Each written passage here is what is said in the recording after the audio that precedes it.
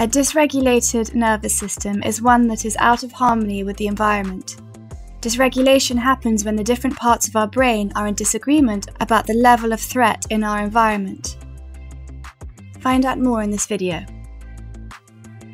Once you've accumulated a lot of baggage in your nervous system and you've got a lot of unfinished business, what you'll find is that the response to threat is no longer smooth. So think of this like the brake and accelerator on your car. Imagine the brake and accelerator pedals on your car were being gradually covered with more and more and more glue, right? It's still a brake and accelerator and your car still works fine, but being able to press these pedals down and up becomes harder and harder. And you end up with a point where you can only really slam it down or slam it up because like the wires connecting are all stuck. So it's basically on or off rather than this lovely smooth experience when you had this brand new car and you could drive it around like so smoothly. Now it's just this terrifying machine. And this is what I would call a dysregulated nervous system. And what's interesting is not to push this analogy too far, but you can imagine these two cars next to each other driving around, say, central London. Mm-hmm. You've got the one with the perfectly smooth system and the one with the pedals that only go on and off. They could still do it. You know, they could still get around at traffic lights and slow traffic. But the person driving the broken car would have to be working so hard. You can imagine like the brakes are full on, the accelerator's full on at the traffic lights. So the whole system is running, so it's so stressful to drive. But you can still make it through the traffic, just like we still make it through the day. There's so much harder work than it needs to be. And this is a dysregulated nervous system. And I would say that when you look at kind of modern society, pretty much everyone in modern society is somewhere on a spectrum of dysregulation. Really, all of us are on a spectrum of some kind of dysregulation in our nervous systems.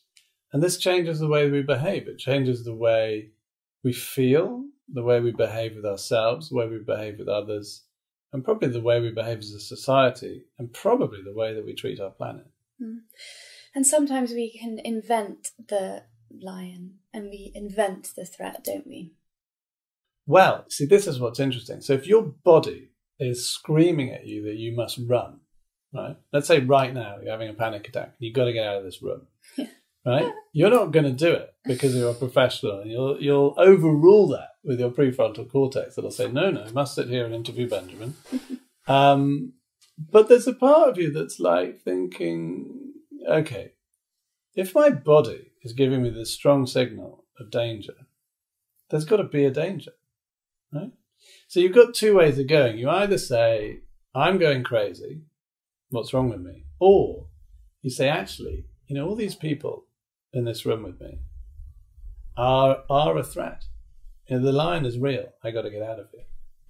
So one of the ways that we can resolve the conflict of dysregulation is by projecting all of this danger that's actually unfinished business from the past. We project it onto the here and now.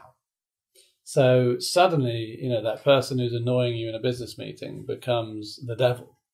And that's why you must leave your job immediately. Or, you know, your boyfriend or girlfriend is a terrible human being. Or, I mean, have you noticed how everyone's ex-boyfriend or girlfriend is now these days always a narcissist? It's like, you know, anything that upsets us must have come from outside and must be happening here and now. Mm.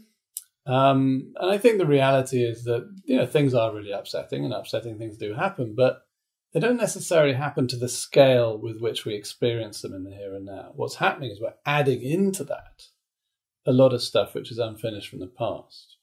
So the lion which is real in the past time travels to the present, and then it's misunderstood because the lion isn't seen. It's just the consequences of it are felt. And if all we feel is the consequence, but we can't see the lion, then we make up a lion. And I project that lion onto you or others or my situation or my life. And you see how people are constantly running around, you know, changing their job or changing where they live or changing their house or changing their boyfriend or girlfriend or husband and wife, constantly thinking that that's the problem. You know, if I could just get the holiday right or the house right or the car right or, you know, whatever it is, then I'll be better. But it doesn't work. And a lot of that comes from our thoughts, isn't it? So we threaten ourselves with our thoughts, and then ultimately that changes our bodies. And really they're just thoughts. And what you're saying is that they're thoughts that are triggered by something that happened a long time ago and actually has nothing to do with the present day. That can often be the case. I mean, it's a bit like if you're trying to deal with a problem and you inaccurately diagnose the source of the problem, and whatever you do is not going to work. So, I don't know, imagine you're on a boat and it's filling up with water and you're poking around and you think, I found a leak in the engine room. And then you start addressing that leak.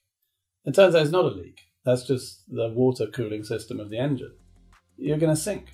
And you can work as hard as you like on the problem in the engine, but you're still going to sink.